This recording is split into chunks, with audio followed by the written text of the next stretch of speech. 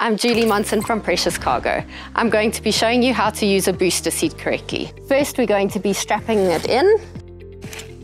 It's important that you put both portions of the seatbelt underneath the armrest so that it doesn't cut into the neck. You'll see if we put it on top, it brings it too close to the neck here.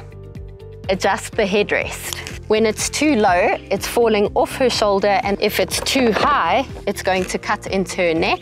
The seatbelt should come from just above her shoulder so that the seatbelt is sitting in the middle of her shoulder.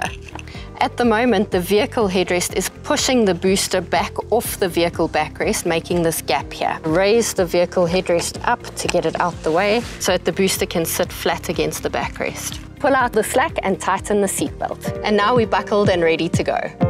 Please like and subscribe for more information.